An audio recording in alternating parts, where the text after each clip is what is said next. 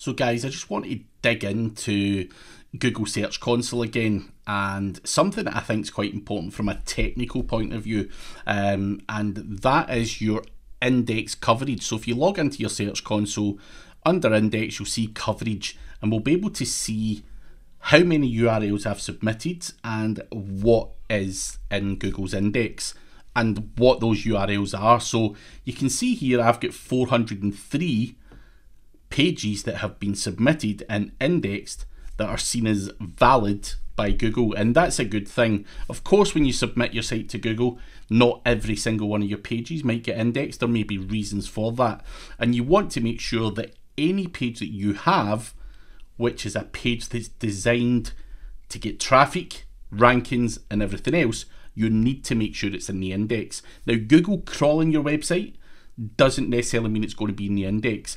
Reasons why you might not be indexed is duplicate content, or there may be something on your website that's instructing Google not to index that particular page, or maybe they just can't get to that page because your internal linking's poor, you haven't got it on a sitemap, you don't have it in your navigation, it's too many clicks deep, whatever. There will be a reason why some of your pages are not indexed. Now, I've got a whole bunch of blog posts on my website, and a whole lot of them are indexed, and that's all I want. Now, you can basically scroll down here and you can see all 403 URLs that are indexed, and they are all of my money pages that I want to rank well.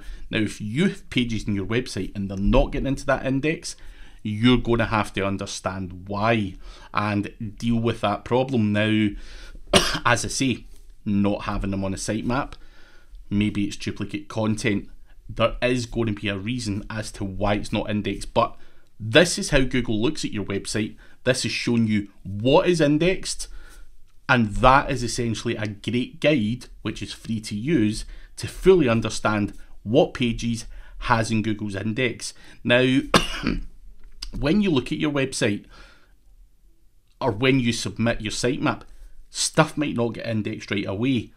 After a few weeks, things should start to populate on here, but when you're building links to your pages, when you're releasing content more frequently, all of that is going to help Google get to your website and get it indexed.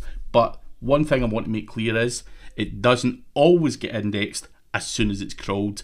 Crawling and indexing are two different things, but make sure you do log into your Search Console to make sure that the work you are doing is actually having an impact and it is getting indexed on Google's indexing system, because if it's not, it's never going to rank. So that is the first priority, to make sure that you are getting your pages indexed.